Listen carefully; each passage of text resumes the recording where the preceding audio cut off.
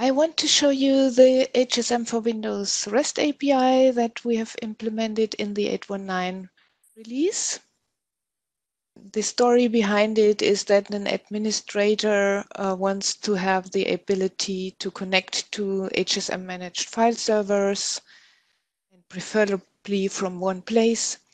And so he can display HSM monitoring and configuration data in a web application, and so that the file servers are not running out of space. The HSM for Windows includes the REST API, so that web applications can, and especially we are talking about Prometheus and Grafana, can connect to the REST API, can make use of it, can display nice graphics with HSM data.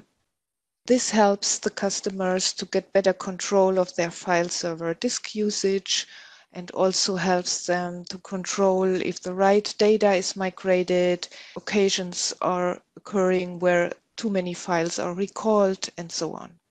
Yeah, and this is the setup, how this works together. In the middle there is a web server system with Grafana and Prometheus installed.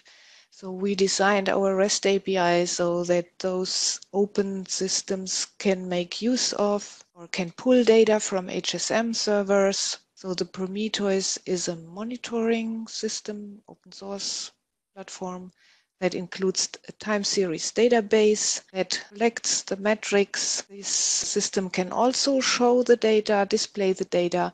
It works very well together with the Grafana open source analytics system that can prepare even better graphics. So it's quite easy to create a dashboard with all desired graphics so that the end user can open in a browser this Grafana service and see dashboards with the data from HSM. On the HSM server side, so there are various HSM nodes Prometheus can connect to.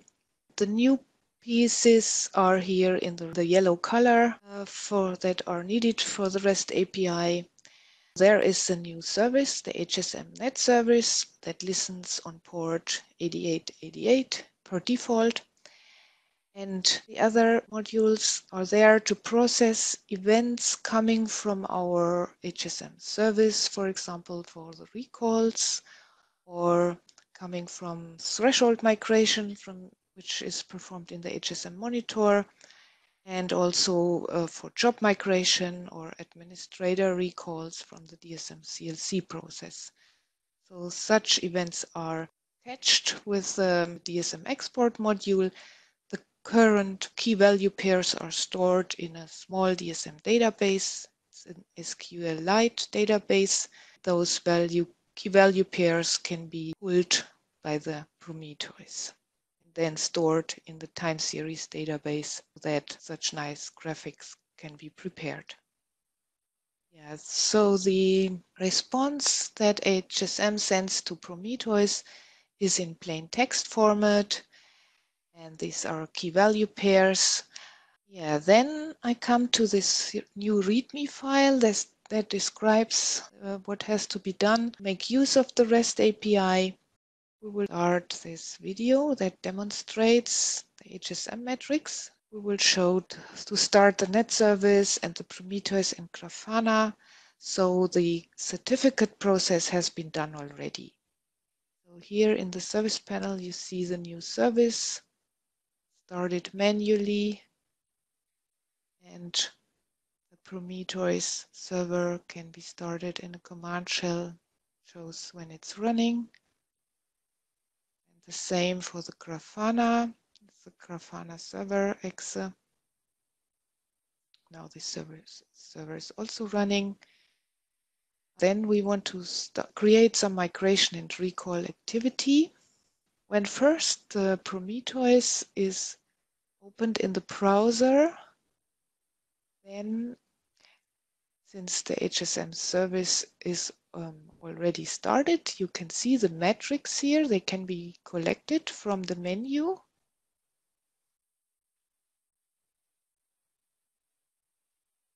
We have no data points yet because there was no HSM activity yet. This will be started soon. And it's similar for the Grafana. It's opened in the browser window. And we have prepared an HSM for Windows dashboard. There are no data points right now, but for the volume usage, they will appear soon because they are available when the HSM net service is running. For migration and recalls, there are no data points yet. So now there you see 30% used percent. For volume C, 16 for volume E. A job is started or a script file that migrates files and recalls files so that we get values, metrics in the change to last 15 minutes. And you can see that some data points are occurring for migration. They're on the right side on this diagram. There is the first data points are showing up.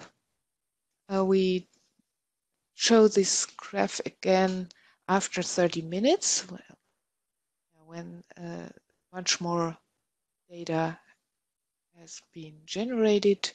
So this here are the HSM migrated files in the Prometheus view, which is not as nice as Grafana, but it's there. And in the Grafana dashboard also you can see all the data that has been generated in the last 30 minutes. Of course, the scale and can be adjusted to your needs. And the cursor points to a data point, then this point is displayed, exact data for it.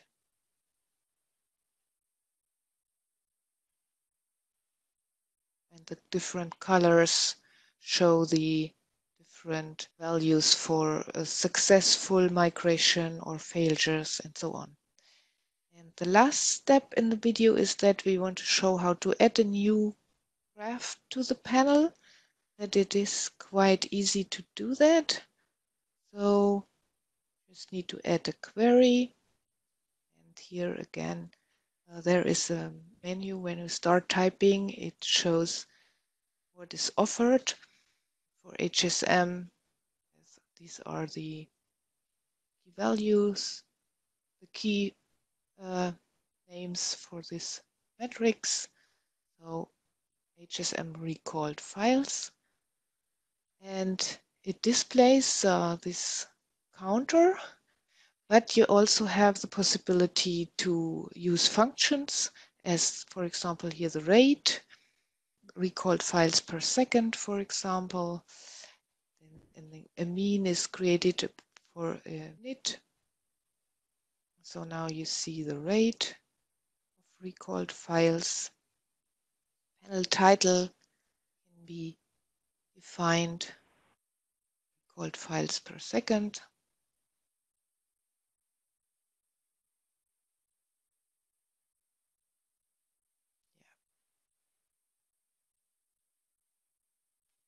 So there are no failures in this example. Blue curve is the success rate for recalled files. So now the size of the graph can be adjusted so it fits perfectly in the dashboard.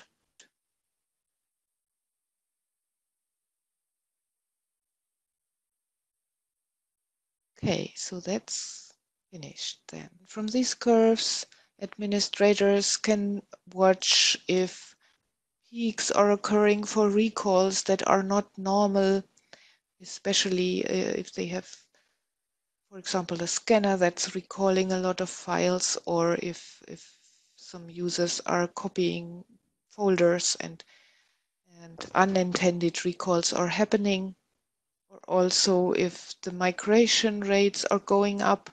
This also could be a hint that too many files are recalled and the migration criteria might not be optimal.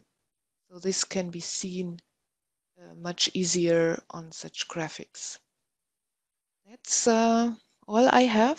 Thank you.